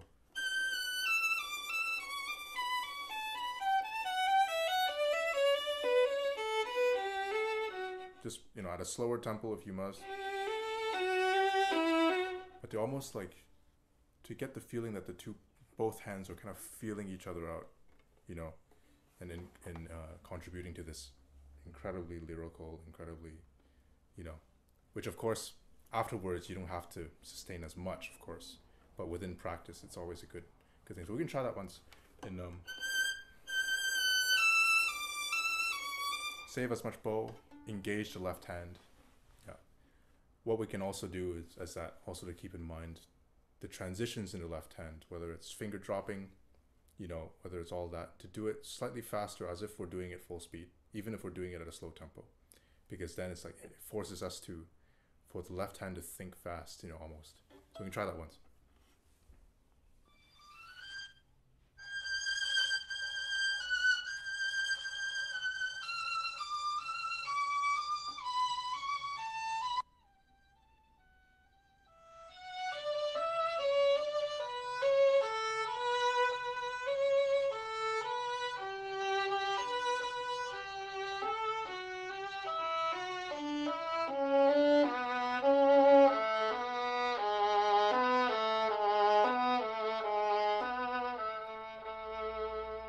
Yeah, exactly. So you're kind of just activating the left hand, even of course you wouldn't do this as you perform, you would actually perform, you wouldn't do that, of course. But I mean, it's always about sort of,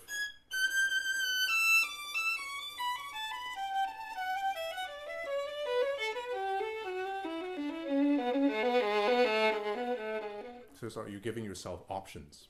Again, it's all about that. Just activating when you're slowing your practice, just to activate everything. And then now we can try that again. But this time, almost at the important thing here, I guess, when we're sustaining long lines, again, at the very first part, let's say even less than halfway through, that we really really get the maximum density we can get with, to achieve a nice quality of tone still. But then let's say we split it in half, but then the first half is less than half on the bow, and the second half takes up the rest, you know? So like,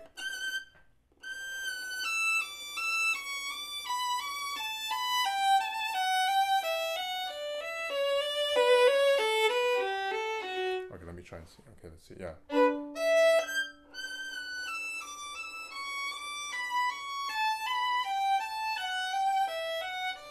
You see? So it's like, especially on down bows, because what actually happens is that you would realize, okay, even though it's not much bow, it doesn't make much of a difference, let's say, between this and this, but you end up having so much more bow and therefore so much more air at the tip, you know, and you need it most there, pretty much. You need all the help you can get. So basically, yeah, try that once. Just divide it unevenly. So let's say, you know, most of it is just, you know, yeah, the first half is little bow, second half, just, yeah, more bow.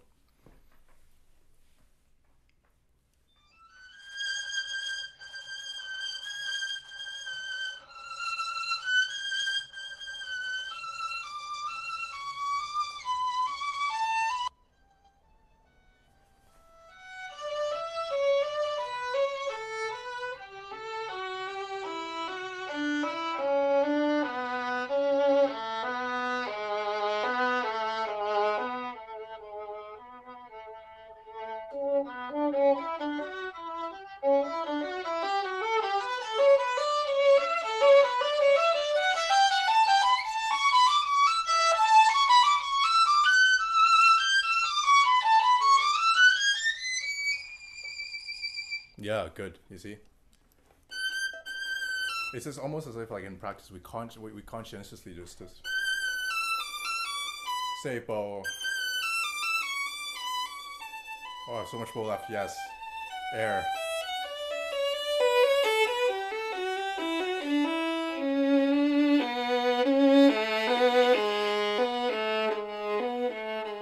And then, of course, when you come here, it's almost as if you provide yourself a cushion. You carve out every single slur.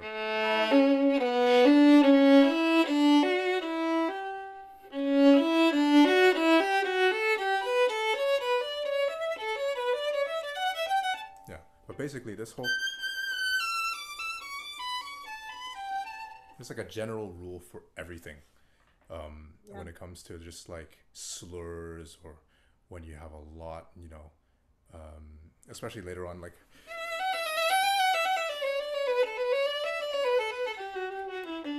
when you just give yourself more bow.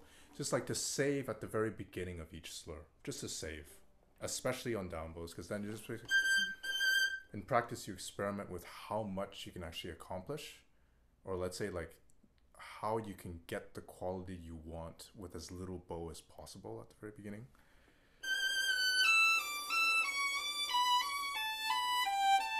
Just so that you save. And then, because for a lot of the air, or like the kind of, let's say, dimension that we can put in sound, is very much dependent on the extremities. It's very much like we need a lot of bow at the very ends for that, or otherwise we're happily able to, you know. But it's almost as if when we're done speaking, you know, that extra bow is for that, basically. We do whatever we want with it, but even if you want to crescendo, you have the space for that. If you want to taper, you have more air for that. You know, you see. So it's a nice general rule for that. When we can go back to the we can do from that passage onwards.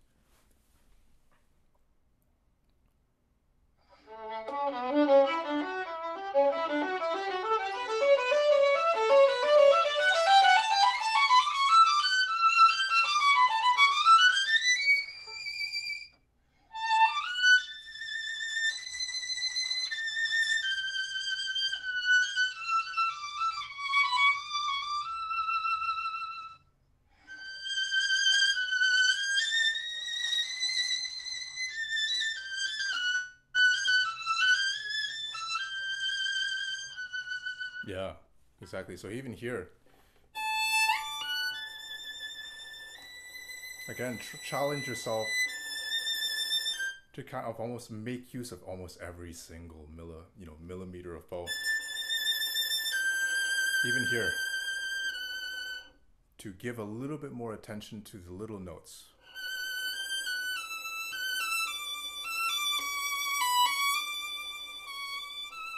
You know, so it's almost as if you're just giving them a little bit more love. It's not as if you're trying to, you know, it's not really that, but I mean, when it comes to just the attention with the little notes, just to give them a little bit of that sparkle, that little energy, you know, and enough, it's often is just enough to do. Just to activate the left hand a little bit more in those little notes, you know. Yeah, you can try that once.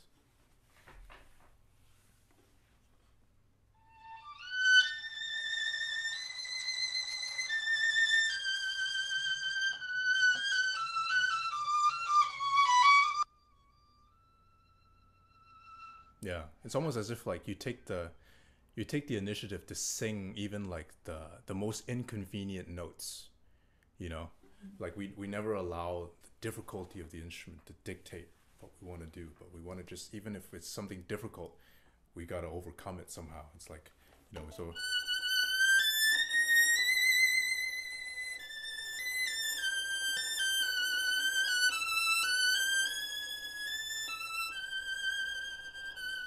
you know, yeah, just in practice to exaggerate, just taking care of those little notes. Why don't we just do that one more time, just slowly perhaps, and then we can do it up to speed. Yeah.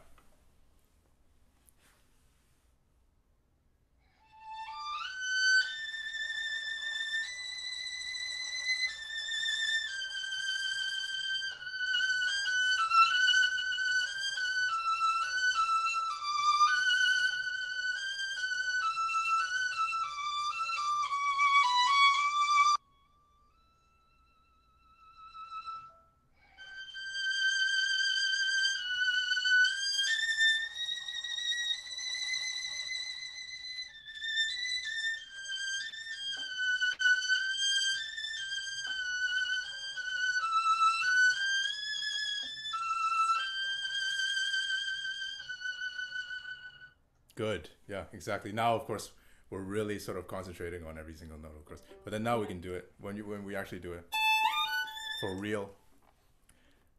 Yeah, see how different it feels. Let's say when you now do it for real, like you play it as if, you know, you would normally play it. But then you just maintain a little bit more activity for those little notes, you know, give them a little bit more sparkle, a little bit more, a little something, you know. Yeah. But don't pay too much attention. That's the thing. Yeah. No need to do, but at least you worked it into your system. So, yeah. Yeah, we can go back. We can go back from. There. Yeah. Yeah.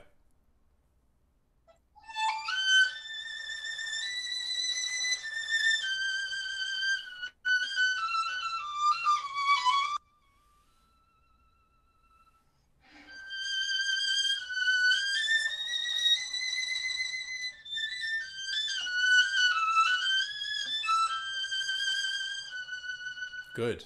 Yeah. Now I guess the next step, or the sort of final step, is to now that you have this activity in the left hand, you have this awareness, to let the right arm determine, I guess, the kind of the gesture, you know. So for example, you just let the right arm lead everything. So for example,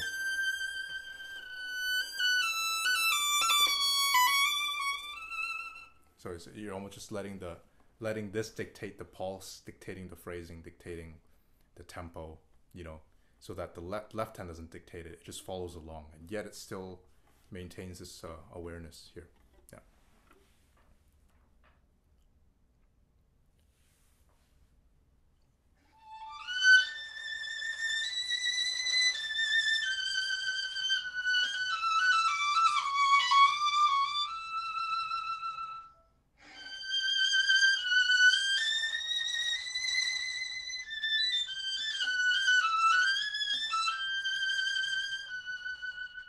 Good. Very good. Yeah, exactly.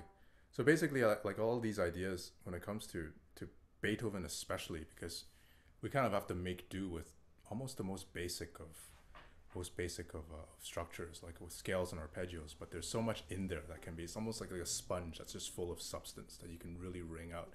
You know, when it comes to even, of course, when you have duples, you know, when you have 16th notes. Unlike triplets, which of course are a little bit more freer in nature, but even then,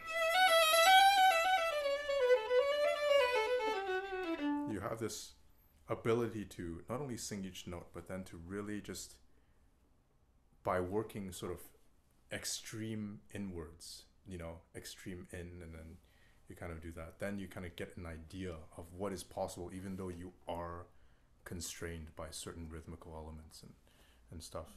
And then I guess even here,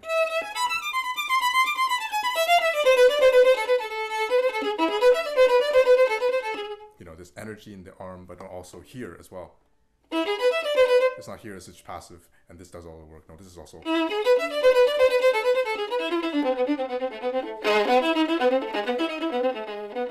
know, you see. So basically, like, yeah, just to have that, like, almost this incisiveness at the beginning of each note. For Beethoven, you almost get you get the impression that, you know, things are just, you know, just waiting to pour out, you know, or just kind of itching to get out of the system, you know. You know, these musical statements have to be made, and therefore there is this sort of, not really urgency, but this kind of like this immediate energy that I associate with Beethoven. That even within those long slurs, that, you know, you can, it's important, and you can cultivate that substance, that activity, you know, in the left hand, or just by kind of really, you know, maintaining that core sound and having all those different options in these parts of the bow specifically, you know. I think that's but sounds great. Thank you so much. Thank you.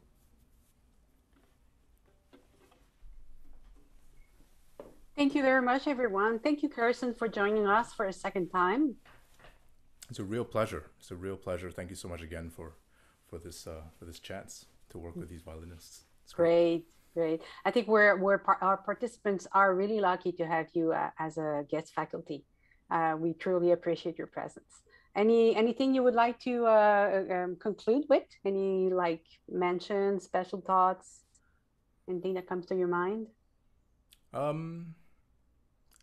Basically, what I would say, well, actually, I would just reiterate, I guess, you know, a general idea is basically when you practice, that exaggeration is a very good tool when it comes to just, you know, working a lot of things. When you break down certain components, I think exaggeration, whether it's, you know, whether it's a mechanical thing or whether you're just kind of, you know, making things deliberately more difficult for yourself, that it's a very interesting way to unearth some possibilities that you may not have thought of otherwise, or you wouldn't have been aware of otherwise. So I think that's a really nice thing to have in practice. And that's also what makes practice fun, is like when you're able to, let's say, break things down, to distort, to exaggerate. But then of course, when you come back to actually making music, that you have a lot of this, you know, you have a lot of these tools, or this awareness, this kind of, you know, memory in the muscles and in the physique, or I guess, to work with. So yeah, that's what I would say, pretty much. Thank you very much for sharing that. It was a pleasure, and this is what ends today's masterclass. Thank you to all participants, members of the public, and to our guest, Kerson Leong. And once again, thank you to all of our sponsors. Et c'est ce qui termine la classe de maître d'aujourd'hui. Merci de votre présence publique, participants, et tout particulièrement à notre invité Kerson Leong. Encore une fois, des remerciements sincères à tous nos commanditaires. Thanks for watching. Merci pour votre présence.